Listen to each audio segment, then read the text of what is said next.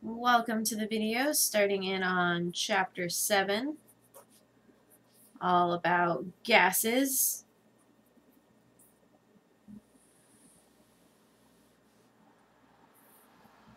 And there's a lot of this chapter that's going to be skipped. The first two sections, 7.1 and 7.2, covering the properties of gases and the pressure, is an online lecture, so you want to make sure that you review that before coming here. Then the section 7.3 to 7.7 covers a bunch of individual gas laws, which are really helpful for kind of just understanding gases. But we aren't going to be doing a lot of discussion with the gases. We're basically just going to be doing some calculations. So those individual gas laws aren't as important to us. So we're actually just going to skip to the most important gas law, and that is the ideal gas law.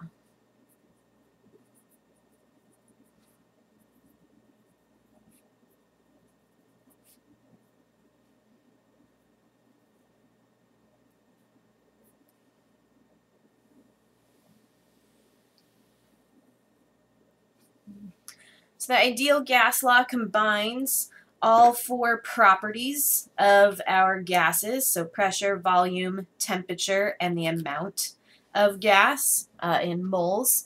That's covered in section 7.1. And when we put those together, we actually use all those individual laws, but we get this PV equals nRT. And a lot of people like to nickname this Puvnert. That is probably what I will refer to it, although its technical name is the ideal gas law. To me, Puvnert is just a little bit more fun, and it helps you remember kind of what values are in there. So this is definitely an equation that you are going to want to know.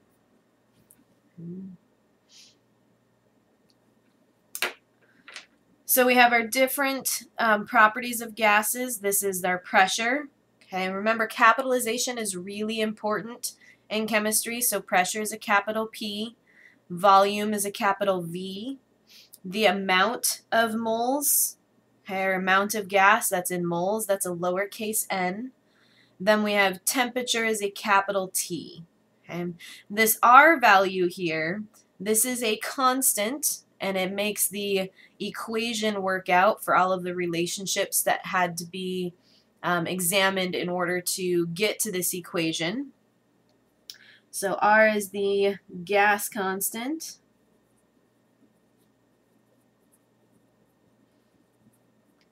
And there are many different values for R depending on what units you're using. Your book gives you 2 of them.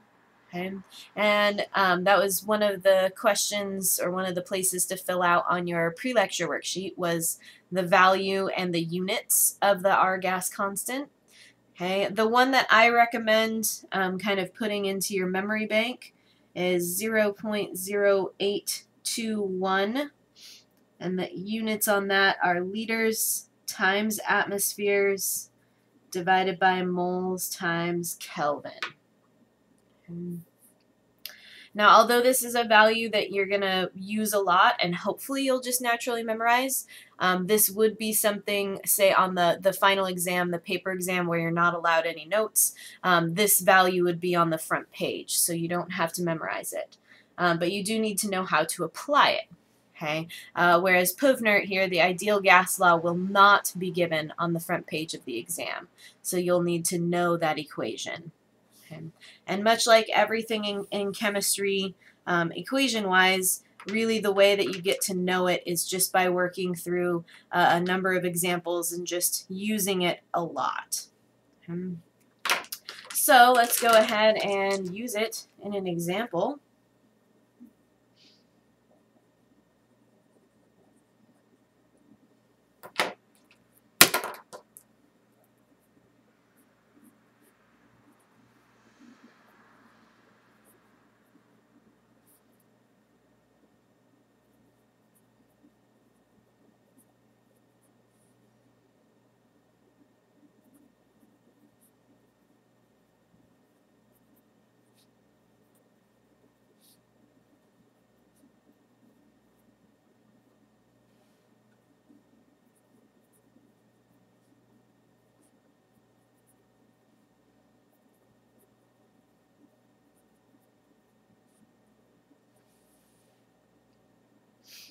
So if a 12-liter container contains or has 33 grams of neon gas at 50 degrees Celsius, what is the pressure?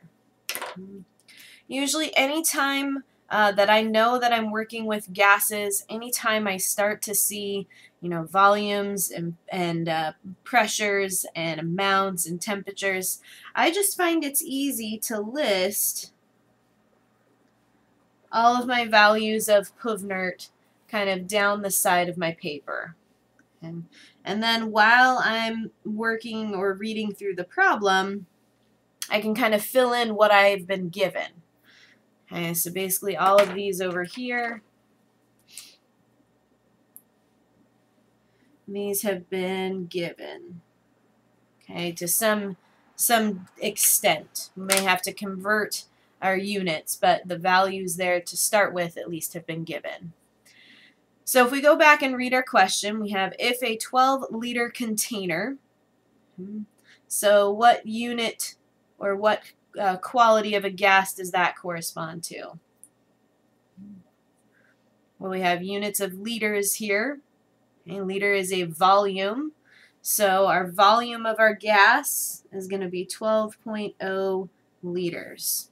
Okay, now although it says that this is the volume of our container, remember part of our definition of the gas phase, okay, that gas state, is that the gas is going to completely consume its container. So whatever size container it is, that's how much gas there is. Then we have 33 grams of neon gas. Okay, so that's our amount of gas that we have, which corresponds to our N value. But remember, we want to keep our units good. Okay, we can't have grams. Grams basically does us no good in any type of calculation. We want N to be in moles. So we're going to have to convert our grams into our moles.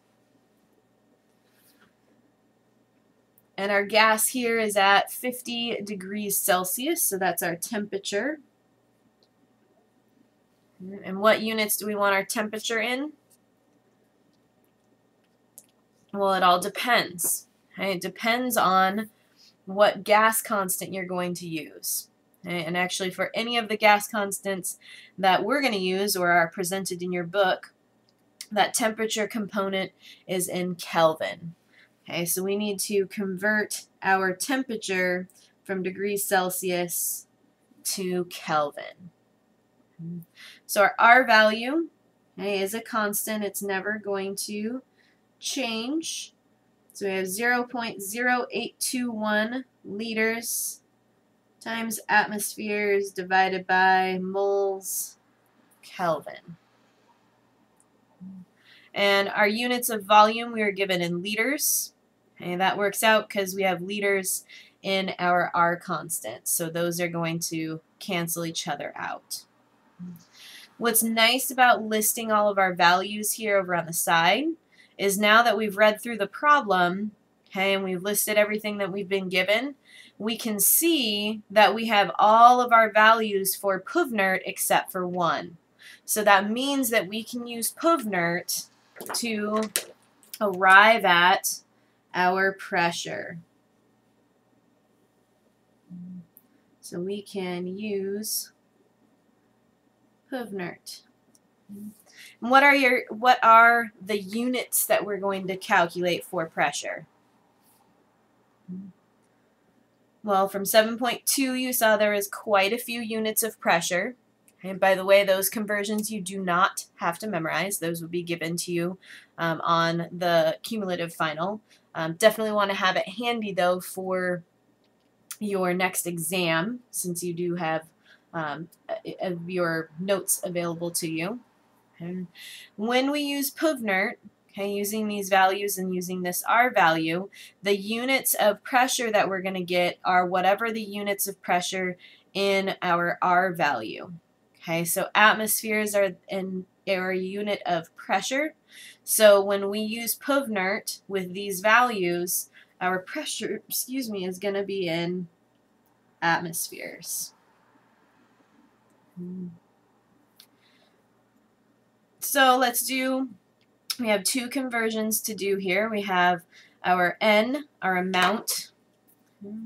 So we need to convert our N. We need to go from 33 grams of neon to moles of neon. And how do we do that conversion? How do we get from grams to moles? We use our molar mass. All right, and where do we find that information? Find that on our periodic table. And then we also need to convert our temperature. We need to go from 50 degrees Celsius to Kelvin.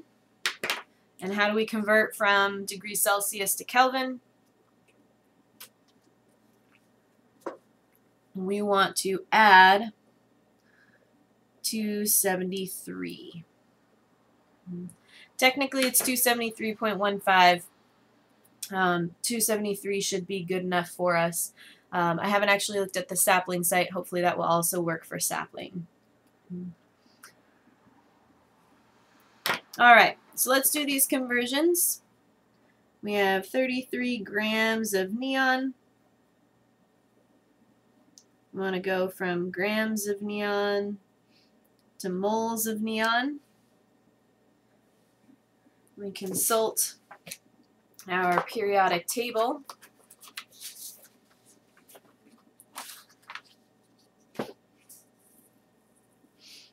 We have neon here as a atomic mass of 20.18.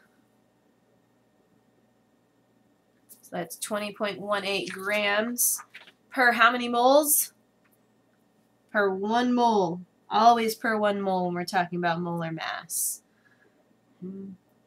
Then down here we want to take our 50 degrees Celsius, add 273 to get that into Kelvin.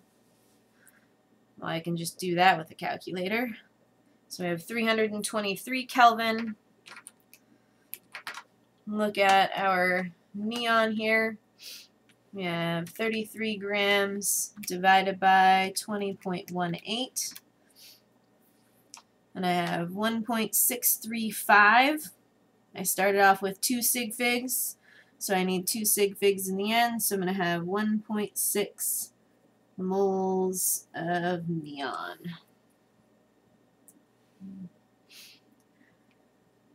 All right.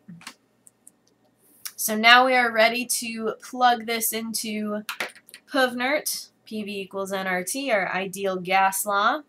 I'm going to switch pens just to kind of try and divide my notes up a little bit.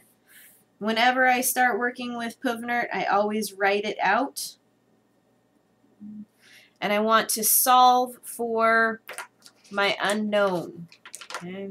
Now, for those of you who don't like algebra, yes, you can plug your numbers in, multiply it out, and do your division later. Yes, you can do that. It is good math practice, though, to solve your equation with your symbols first and then plug in your numbers last. Okay, so that's what I will be doing to try and be a good role model for you in your mathematical operations. So what I mean by that is I'm not going to plug any of these numbers in yet. We're looking for P, so I want to isolate P. I have volume here. I want to get it to the other side, so I'm going to divide both sides by volume.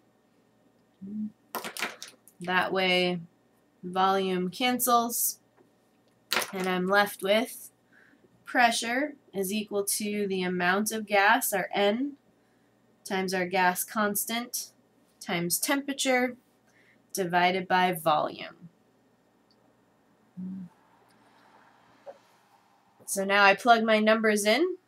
My N, I have 1.6 moles of neon. My R value is 0.0821 liters times atmospheres divided by moles times Kelvin. And my temperature is 323 Kelvin. And then I'm dividing all of that by my volume, which is 12.0 liters. And it's always a good idea to try and, or to make sure all of your units cancel out correctly. That way you know that you did this algebra step correct. And you're always going to be canceling your units off of your R value. Okay, so we start with liters up top, liters down in the bottom, so those cancel out. You have moles in the denominator and moles in the numerator, so those cancel. Kelvin up in the numerator, Kelvin in the denominator, so those cancel. And the only units that we're left with are atmospheres, okay, which is what we're after because we want the pressure. So, excuse me, our pressure is going to be equal to 1.6 times 0.0821 times 323. And I'm going to divide that by 12. I need 2 sig figs from our original 2 sig figs in our mass. So I have 3.5 atmospheres.